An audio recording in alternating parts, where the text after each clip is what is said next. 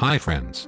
If you want to install English United States International Keyboard on your Windows 10 PC, please follow the steps given in the video.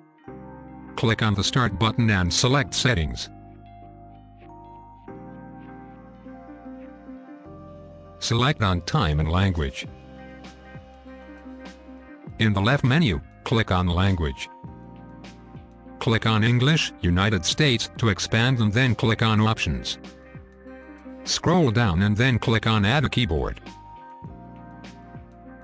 Choose United States International from the list. After that, in the taskbar, select on your language.